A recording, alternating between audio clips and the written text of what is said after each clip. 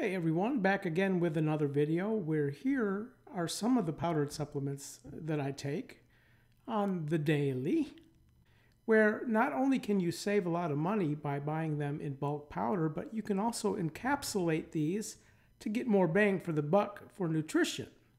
Now, when I say encapsulate, I'm not referring to putting them into pills, okay, where my wife and I also take various sorts of capsules and pills. But here I'm talking about combining these powders with a fat source, which will allow for the fat to travel to the liver. And supplements delivered through the liver are much more effective than the gut. So here I'm going to encapsulate some glutathione, where I encapsulate a variety of powders, which I keep here in the refrigerator in 16-ounce brown glass jars. So today I used up the last bit of my glutathione, where these other bottles contain vitamin C, carnitine, okay, L-carnitine, and L-carnosine. Now, the fat source I prefer is organic sunflower lecithin powder, which I'm sure you can find at any local health food store, where I just order mine on Amazon. And the first tools that you'll need is a glass measuring cup, which holds at least 2 cups, and one 16-ounce bottle. That, of course, you want to clean before you make the batch. Now, of course, use clean filtered water, where I simply fill up the bottle a little under to allow for the powder. And then I'm going to transfer this to my glass measuring cup. Glug, glug, glug, glug, glug, glug, glug, glug, glug, glug. Now we're going to microwave this for only about 30 seconds to get it a little warm to help with the dissolving of the powdered lecithin and the supplement. Now, as that water is warming up, we're going to take 2 rounded tablespoons of this lecithin, and we're going to put it into a blender, dry. Now, get the water to check it just to make sure it's a little lukewarm. It's fine. And I'm going to pour half or less than half into the lecithin. And then I'm going to take the water and the blender over to my other workstation here, where I'm simply going to hit the blender on low to mix this up a little bit, and then just kind of let it sit and let the fat dissolve while I'm preparing the supplement in the rest of the warm water. So here I'm simply going to zero out my scale, and here I'm going to add 16 grams of supplement powder, because the jar holds 16 ounces. That way I know that a 1 ounce serving will give me 1,000 milligrams of supplement, or 1/2 ounce, 500 milligrams.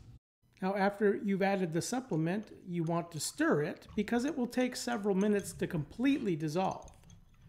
And I use these cool little glass stirring rods, which I purchased on Amazon, along with the glass beaker that I use with my Tack Life sonic cleaner. Links in the description. Now, as that's dissolving, I'm going to take 2 1/64 teaspoon of pure sucralose powder and add them to the jar. And I also buy this at Bulk Supplements. It's not Splenda, it's just pure sucralose. Very strong, very powerful. Now also, I like to add flavorings, where I make other things using various flavorings like yogurt and protein bars, where here I'm going to add some vanilla to the glutathione with the little bit of sweetener. So I do here a cap, where a capful is plenty for my taste. Now next, we're going to add the completely dissolved supplement to the completely dissolved lecithin. And we're going to blend this on high for about 1 minute.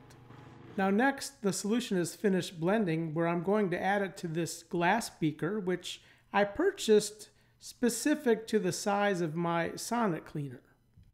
So we're going to set the glass beaker in the reservoir of the sonic cleaner, and then fill up the reservoir of the cleaner to the fill line. Now this cleaner only goes up to 480 seconds, which is 8 minutes. And we're going to run this 4 consecutive times, stirring occasionally in between. Where here is the finish of round 1, where there's still quite a significant amount of foam, which over the next 3 courses will dissipate. And that's the goal.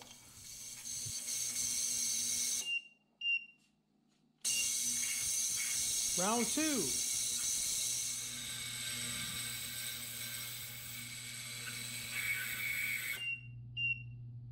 Round 3.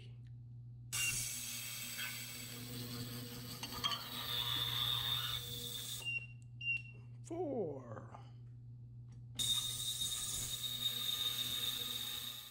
So all that's left is to transfer it to the glass jar, which contains the sucralose and the flavoring. And because we used the bottle to measure the original water when we return the finished product to the bottle, it will be perfect. It will not be too much, it will not be too little. And that's it. Cap it, you can shake it a little bit, and then return it to the refrigerator. And here I have a little shot glass, which is a 1 ounce measure, which I could use to measure each dose, whether I wanted a full ounce or a half an ounce.